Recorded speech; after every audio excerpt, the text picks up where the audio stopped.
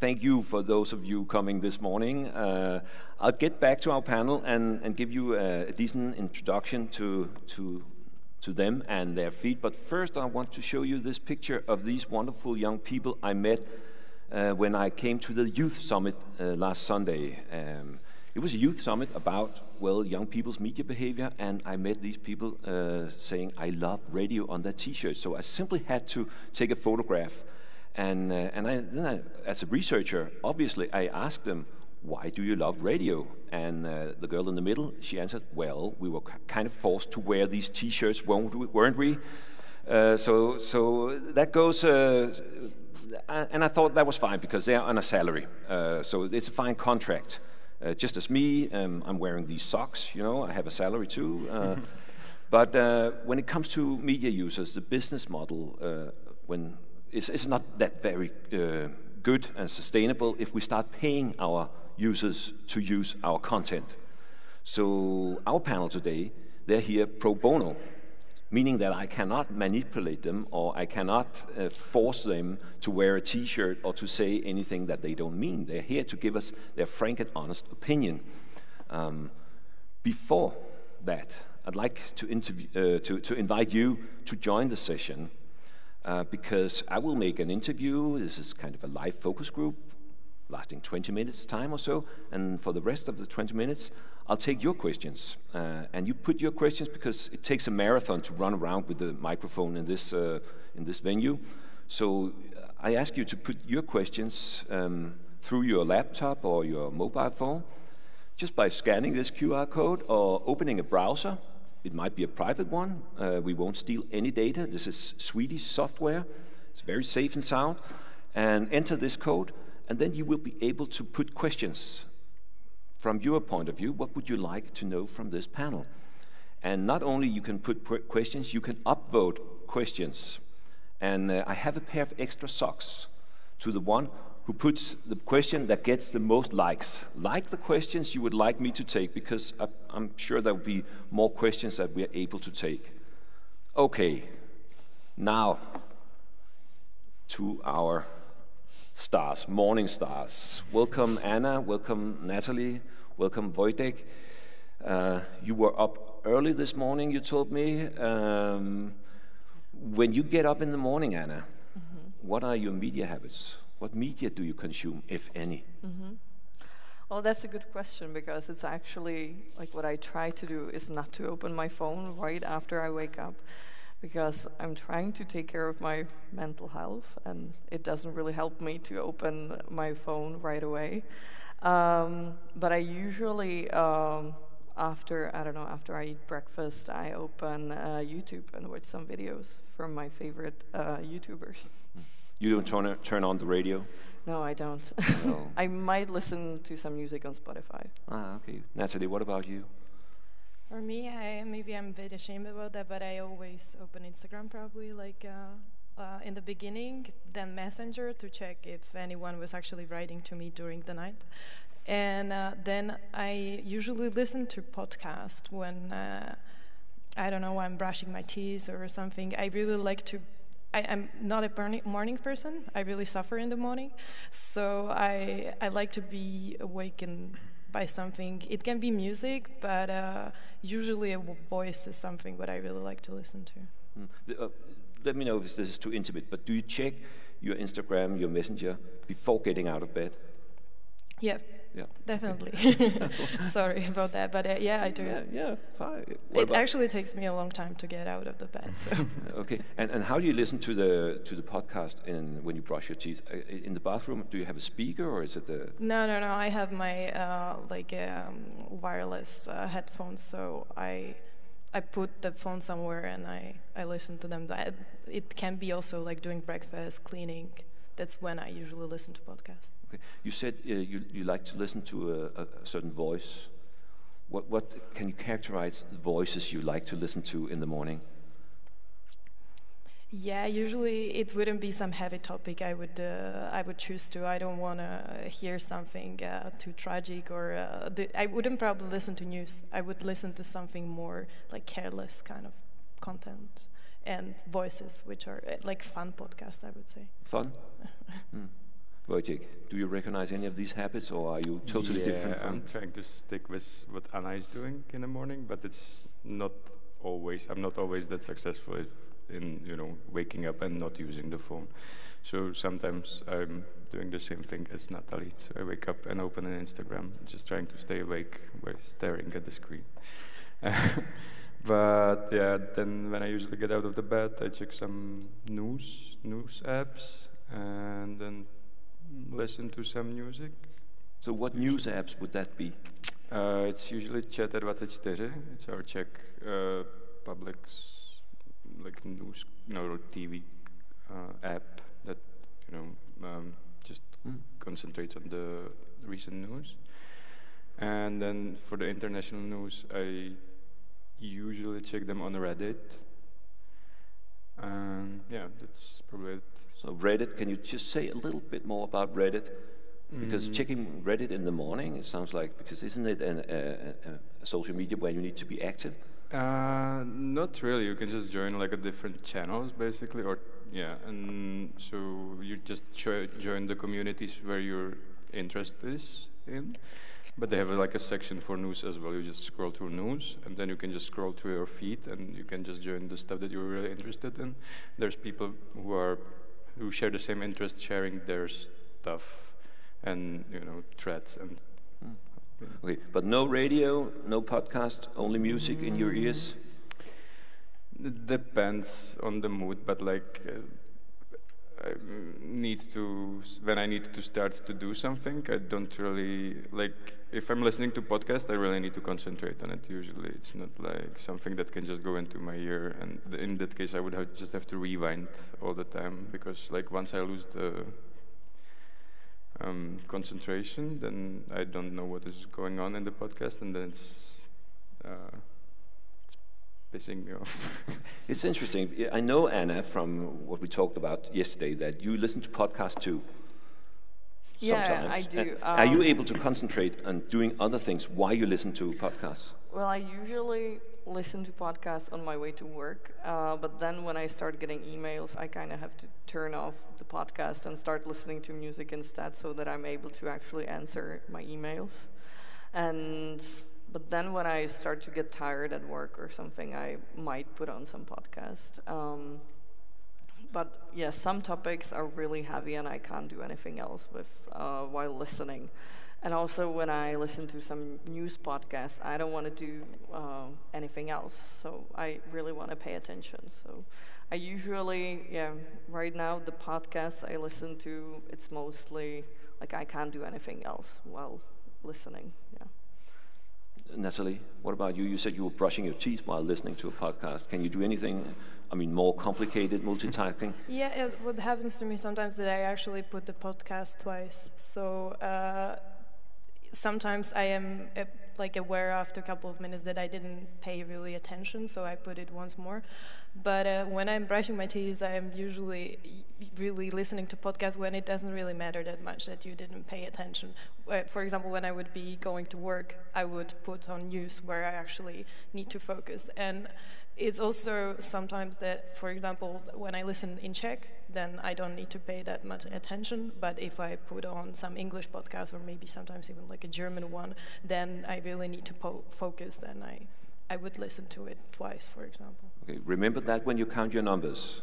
Some listeners, they take it twice, So, speaking about news, this is from the Reuters Institute, their digital news report last year, showing an average of 12 markets, and it shows a rise in the population that says we get our news primarily from social media, and it shows a decline in the population that says we get our news primarily directly from the news source. We are not going to see your feeds. That's too intimate, but you have supplied us with these screenshots from your iPhones. And this is a month ago, and they all show the apps and for how long time you spent on these apps. And there is a huge disclaimer here, because it does not show all the podcasts and the music you listen to, because when the screen is off, it doesn't count. And also you spend time on your laptops. So, but as a researcher, I'd say there's a significance here in your use of Instagram. And compared to what we've been talking about and the conversations we've had at this summit or this conference, it's all been about TikTok. So this leads me to a question: why Instagram? You are heavy Instagram users. This is evidence, I think. What is it about Instagram that is so appealing to you, Anna? Well, I have to be honest. I actually use Instagram now only for work because I also work as a social media manager. I stopped using Instagram a year ago because I really found myself being addicted. So, and what I found addictive was that the algorithm just really worked for me, and I don't know, like I kept scrolling and I always found something interesting, and yeah, I just couldn't kind of resist, and I told myself I don't spend that much time there. But then I looked at those stats and I was like, oh my God, I'm like losing so much time. So I kind of deleted the app, and it hurt for a month. I really found out that I spent way too much time there, and suddenly I had all those like free periods of time, and now it's been a year, and it was difficult for me to actually return to that for work because I found myself acting like an addict, like really being like being addicted to alcohol. So I was really scared to start using Instagram again. So now I'm okay. Yeah, I think that it was because I was watching or like following so many influencers, and I felt like they were my friends. So I was just following their lives, and I thought, oh my God, yeah, this is what I need to do, what I need to be doing in my life. And yeah, it just felt probably like filling some void in my life, or I don't know. It just worked for me, the algorithm. So this is, hand on your heart, this is only professional use. Yeah, really. Okay, it makes it even more interesting that, hey, where are the social media apps then? Because I guess Twitter's professional use too, or yeah, like no, Twitter. That's my social media. That's your app. social. Yeah, okay, what's appealing about that?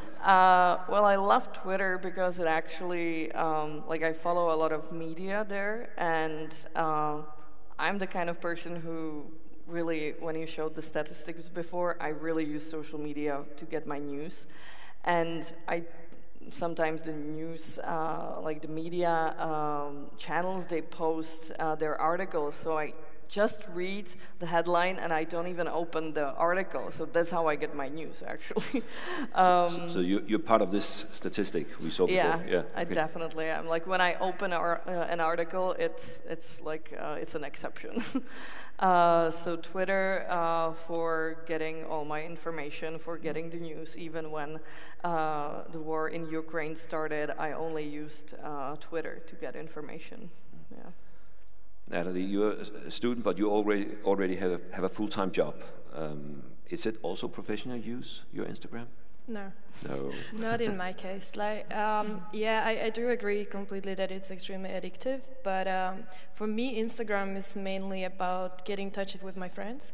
So I do follow influencers, I do follow news there. But the reason why I'm there is that I want to be in touch with my friends. I have a lot of or friends or people I know who are, for example, living abroad, so I cannot get in touch with them every day, but the fact that they are all gathered at this one social media, and then it's very easy to get connected because you don't have to think that much as when you're writing a tweet. It's something you have to have some knowledge about, but when you are taking a picture, you just share it, and it's so easy, so everyone is somehow there. And for me, I really enjoy the fact that I can be in contact with people, even though I'm not able to get in contact them physically every day or every month. So where do you get your news from? I would say that my news, I actually do open the articles and go on the website, but it's because it's part of my studies. Like I do study politics, so I'm interested in that. I do get a lot of news from podcasts because sometimes I am also kind of a lazy reader, I would say, and I do have to read in my work on my computer or during my studies. So listening to podcasts when it comes to news, I really like that I don't have to read, but I do usually open the sources I'm used to. Wojciech, you're a chef, but you're considering a change in your career. Yeah. You're a heavy Instagram user too, it seems. Yeah, especially on this week, I would say. It was when I was traveling from Vietnam, so I was killing good time on the airport. But at the same time, I know that I'm using Instagram a lot, and like sometimes I catch myself scrolling mindlessly, which is not good, of course, and I agree with everything that the girl said. But at the same time, I think in our generation, it's such a common thing to have Instagram, to get in touch with everyone. It's like really hard, I think. I mean, it's probably not that hard, but it's more complicated to just delete the app and tell everyone that you're not going to be on Instagram, and when someone is trying to reach you, they have to find a different way. And at the same time, you can find kind of everything there. Like I use it to get my news. I use it to scroll through memes. And to get in touch with my friends, to see what they are doing, to see if I can join them while they're doing something, It's your Swiss pocket knife, Instagram. Sort of, yeah. Sort of. Are you the three odd one outs in the Czech Republic that do not use TikTok, or are we completely wrong here when we talk about TikTok all the youth sessions are all about TikTok? Or why is TikTok not in the... We might be too old for TikTok. Yeah, I don't know. Too old. I haven't, I had TikTok for a while, and sometimes I do even open TikTok on my laptop. But I can't really watch people dancing anymore, or doing dances. And sometimes I watch my friends recording themselves because it's, some people in my friend circle, they really got into the TikTok game, and they started doing vlogs, and they even post more on TikTok than on Instagram. But for me, it's also this addictive part that it wasn't good for me. It wasn't sustainable. Okay, I see there are questions coming in, so I'll run through the presentation so that we can get to your questions. Yesterday, Noel Curran, who's the Director General of the European Broadcasters, he emphasized the importance of trust in media content. And this slide shows some stats on trusting different media platforms and what makes people in the EU click on an article. But to you, what makes you trust in media content you meet? What characterizes reliable media to you, Wojciech? It's hard to say. I really trust in our public TV and radio. Why? Because they're giving you socks? No, not really. I think it's a sort of tradition in the Czech Republic that we have really as much independent as it can be. So there's no ads. There's no. I mean, of course, there could be someone pulling the strings behind the scenes, but you can never really be sure. But I think it's sort of a tradition. I think I have it from my parents as well. It's sort of trustable thing for them. So I think I learned that when I was young. But yeah. Okay. Wojciech's parents is a good way of, I think, explaining where does that come from, because it's a really difficult question. Why do you trust in media? Do you have any thoughts on what media content do you trust and why? Yeah, for me, it's also a parent's habit. I grew up watching Czech television every evening with my parents, so I would say I have high trust towards the state media. But for me now, especially, I'm following the news in what I'm interested in, which is politics or international relations. So I do actually even focus on the people who are talking in the media. So some I do trust the media, which I know are having journalists or experts. I wouldn't want to say I agree with, but I consider expert.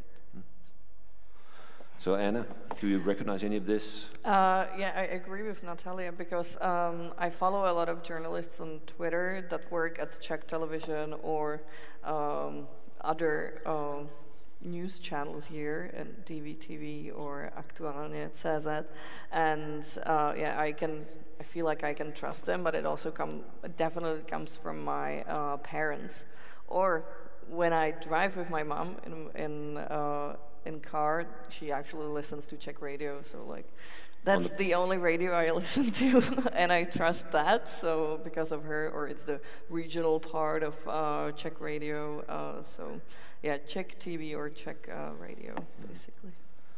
Natalie, you told us that you kind of avoid hard news in the morning. This figure shows the rise in news avoiders. It's also from the Reuters Institute Digital News Report.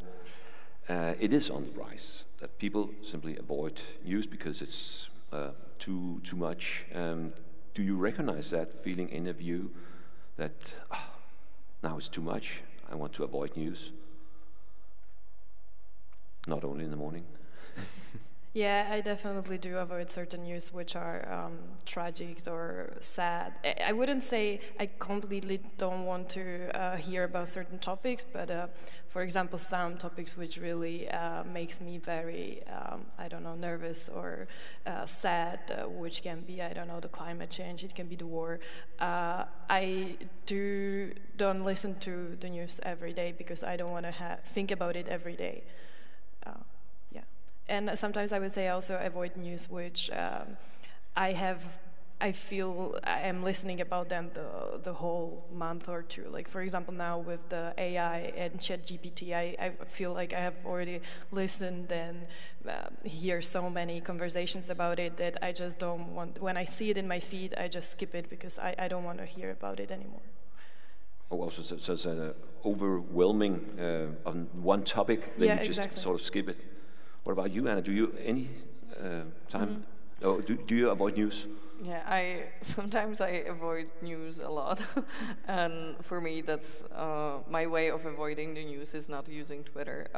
But whenever I'm at my parents' place and they watch the TV, I don't watch it with them because for me, like the Czech TV, it makes it really depressing, and I actually started following Radio Wave on Facebook, and they have I don't know, like sometimes I feel like it's cool news because it doesn't show anything about the current politics state or something, and it's just random facts like, yeah, people are gardening more or something like that. Yeah, so that's the news that if I want to avoid serious news, I try to look at like some fun facts or something like that. And Radio Wave actually provides that, so that's fine. Do you avoid news, Wojtek? Not really. I don't feel that much affected by the stuff that I'm reading online. I'm always trying to ask myself if there's something I can do about it, and if just bringing the conversation in between your friends and people is the least thing that you can do. Then it's important to still keep talking about the problems that are happening. So, not really trying to avoid stuff. Keep talking about it was the message from Andrei Taranov yesterday, who's a Ukrainian broadcaster. He was here giving a keynote, and his last message he delivered was, "Please keep talking about the war." That's what we could do.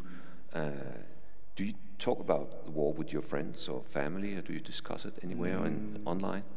Yeah, I think in the beginning of the invasion, it was much more of a hot topic between friends and family as well. And after some time, people starts to get a little bit dull to this,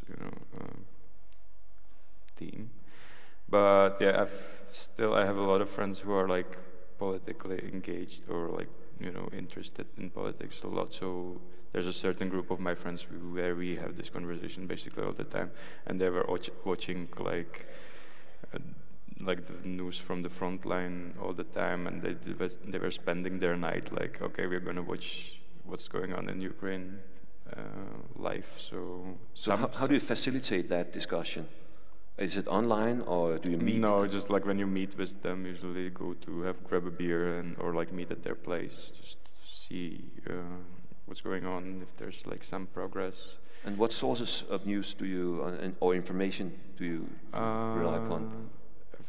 Mostly the Czech television, but like also, I don't know, Guardian and the Twitter, and like also there's pretty like different stuff on Reddit that you can get like directly from the Ukrainians. And yeah, so I guess these three would be. What about you, Anna, and the war? Is it something you discuss with your friends or family? Or? Yeah, I do, because like here in Czech Republic, you can really feel that we have a lot of Ukrainian people coming in and living here now, and they're at school, so it's like you kind of meet Ukrainian people as well. And I actually get a lot of information about Ukraine from documentaries, so I watch a lot of, like, there's been lots of movies right now about Ukraine and the start of the war, so that's how I've been getting my information from there.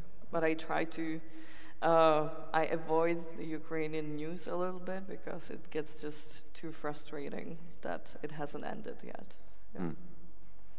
Natalie, you're in politics, so to say, professionally. Professionally. Yeah, I'm studying politics. Yeah, I'm definitely. I would say what Anna said, that it's very present in the Czech Republic, and I like during the past year I lived also in Austria and Belgium, and I would feel there is much less present than for us here, because like Ukrainians have been our neighbors and colleagues already before the war, and then many of them come with the war, so they are basically really, some of my friends are having Ukrainian roommates, or my parents are having Ukrainian neighbors now. So I would say it's very present, and also just because it's geographically really close, so we are very much aware that even the Russian tanks can come to Prague very, very fast, and they did in the past. So I would say it's present here, even though I do sometimes like to, or sometimes I do avoid the news, because I just like brutality of the war and the tragedy of the war is not something I want to have thinking about like every day. But yeah. Okay, this was the editor's choice. Let's see what the users has to say here. So, which media? And this is the one who won the socks, because it has 6 likes, this question. Which media do you think are really old-fashioned? TV. TV? Newspapers. Newspapers? Yeah, newspapers. Hey, let's take the next one. How do you decide what podcast to listen? Is the key factor the host, the topic, the publisher?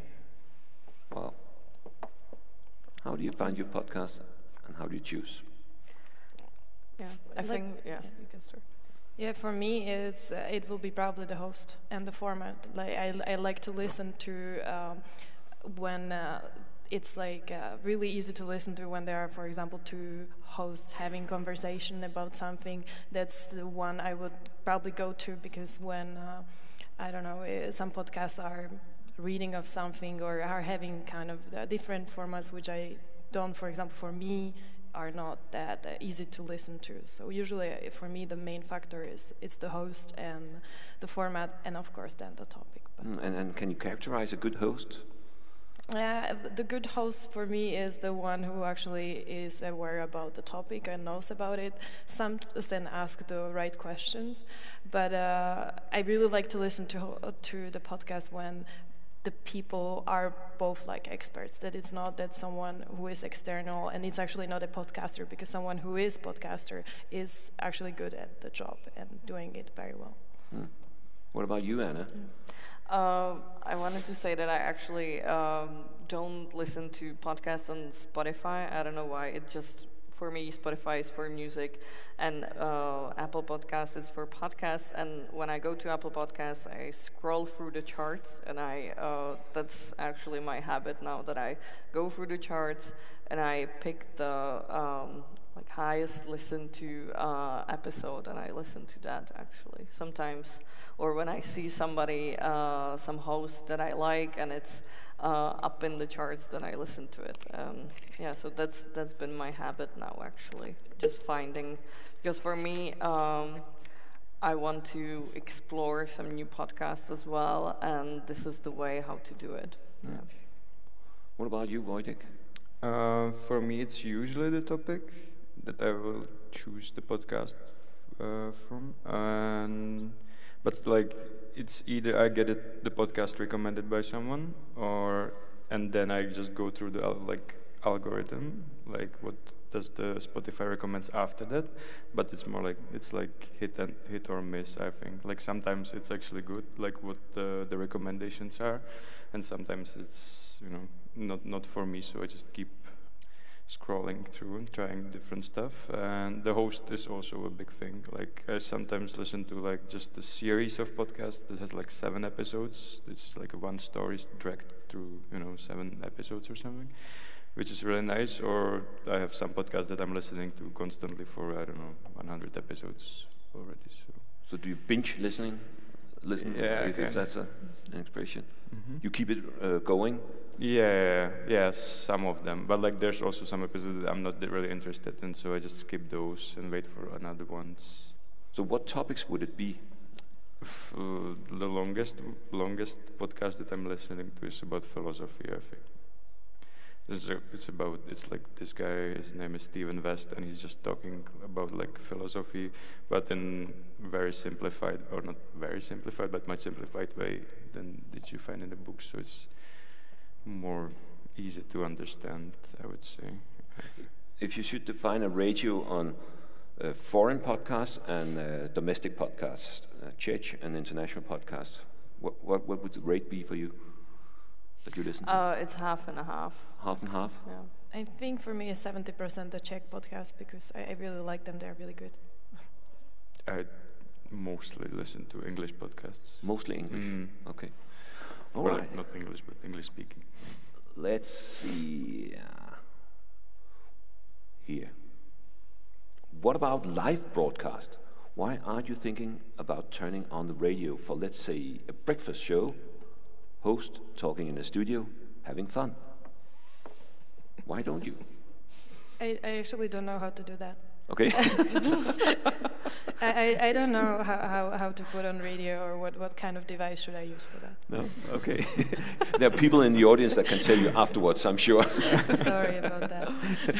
Well, I actually do have the app, my radio. It's called like my Mój rozhlas, and I sometimes or you can also put it on a laptop. But yeah, we were talking about it yesterday with Wojciech, that why would we listen to something we can't choose? Like, we can't choose what they're talking about. And I think I haven't found like a breakfast show, or maybe there is some and I don't know about it, like that would actually have some topics that I would be interested in. Like the only breakfast show I know is on Evropa 2, and it's just stupid jokes, and I don't want to listen to that. So,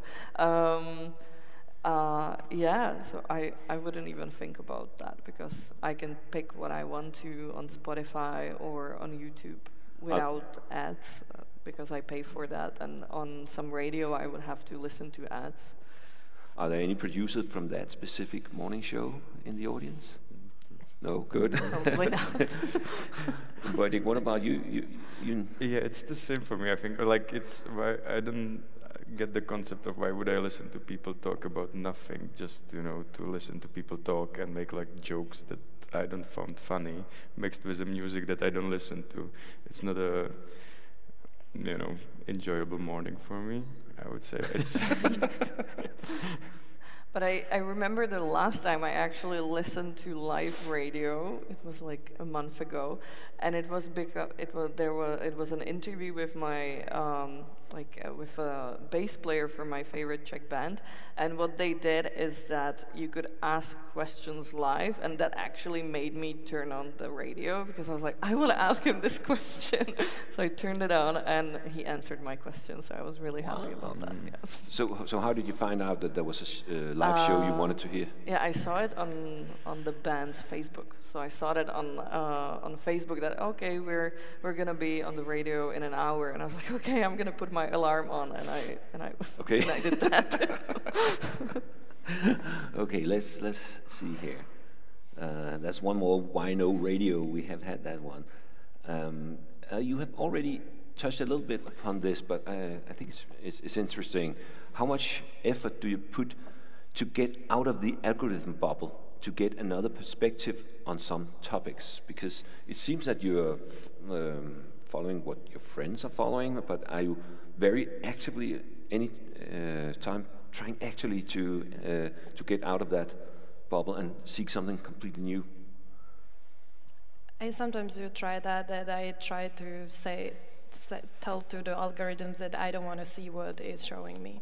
But it takes a lot of effort, and I wouldn't say I'm that successful to getting out of my bubble. I am very much aware that I really live in my bubble, so it's hard to get out of the algorithms, but sometimes when it really shows me something like completely all over again, still the same thing, I'm just telling it, please don't show it to me anymore. So is that also a way of teaching your algorithm, hey, I want this, I don't want that? Yeah, that's also because I was interested in politics of regulation of algorithms, so I am in a way a bit aware how it's trying to manipulate me, but even though I am aware of that, it's doing this, and I try to learn it not to manipulate me in the way I don't want to. It's really hard battle, and sometimes I give up. You're on Twitter. Getting used, I mean, that's an algorithm. Yeah, well, Twitter actually changed a little bit since, a lot since Elon Musk bought it. So there's like 2 parts of Twitter feed right now, and it's only the people you follow, and then it's like recommended feed. So there's actually a lot of tweets that I don't agree with, and they're trying to get traffic, and they're trying to get people angry and answer, and yeah. So right now I feel like I'm seeing a lot of people like being on a total different side or political side than me, and yeah, it's been interesting, but I have to like turn it off to the people I only follow quite a lot because it gets me angry. Yeah. So the way what I do is I just talk with my friends, my family, because we don't share the same bubble. So we just talk about what kind of podcast they listen to, and then I try to listen to that as well. But I probably don't, put too much effort into getting into a different bubble. No. Reddit, is that controlled by algorithm, or is it actually the users defining?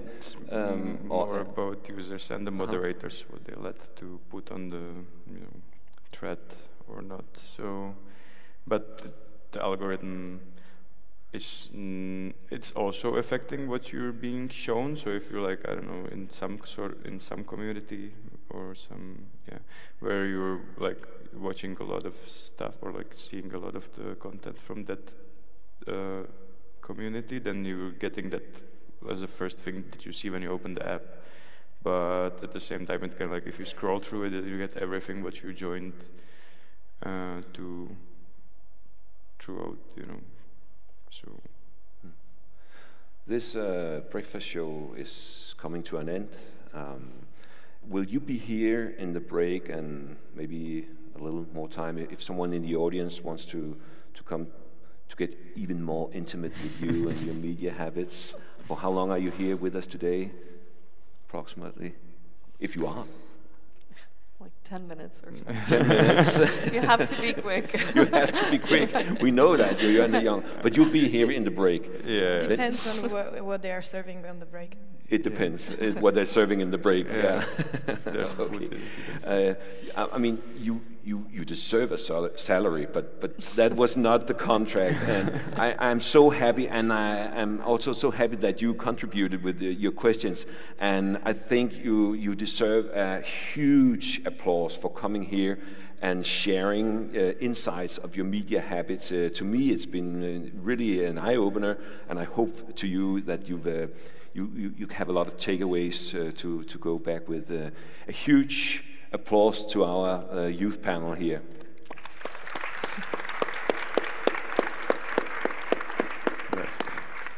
Thank you. It was absolutely fascinating. I mean, I'm really grateful to you coming here so early in the morning. I learned a huge amount, and some of it very scary, but actually important to know. Thank you. Fantastic start, and I think for you in the audience, well worth getting up early for that panel. Thank you very much indeed, guys. Fantastic job. So, most important message probably this morning is there's loads of coffee upstairs. Coffee is free unless you want the posh coffee.